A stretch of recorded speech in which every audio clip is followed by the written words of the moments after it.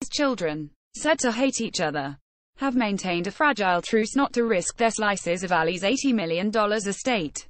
But now they know what they're getting. The gloves are off Muhammad Ali's multi-million-dollar will has been finalized at last, with the settlement set to spark World War III among his family. The boxing legend's widow Lonnie is allegedly getting double what his children will receive, which is likely to inflame an already poisonous atmosphere.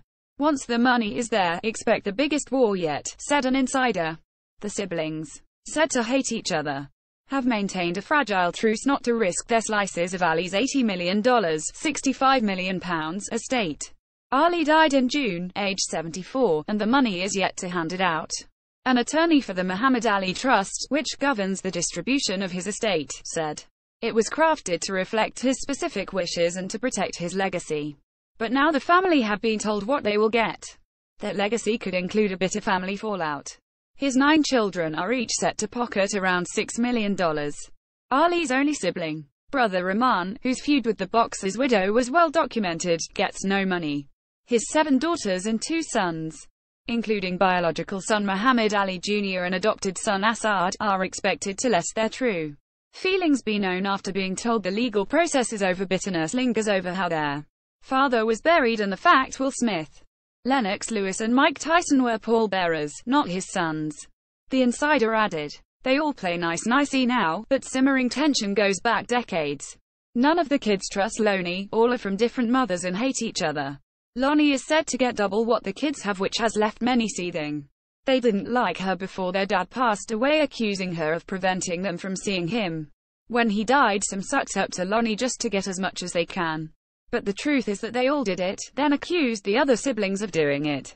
Once money is in the bank, it looks like they will cut all ties with each other, but not before. The true feelings are red.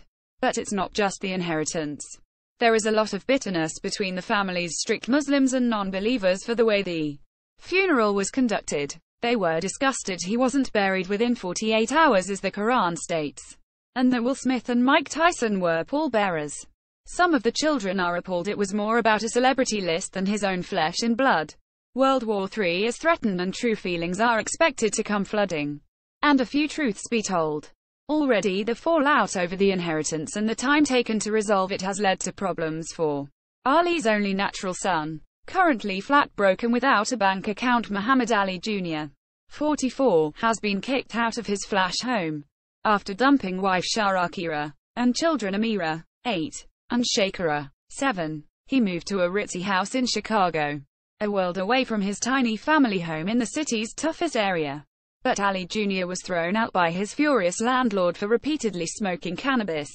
He's now at the home of his mother, Khalila Camacho Ali's, known as Belinda Boyd, before connecting to Islam, in Deerfield Beach, Florida. Sources say the boxer's second wife came back into his life after Ali's death.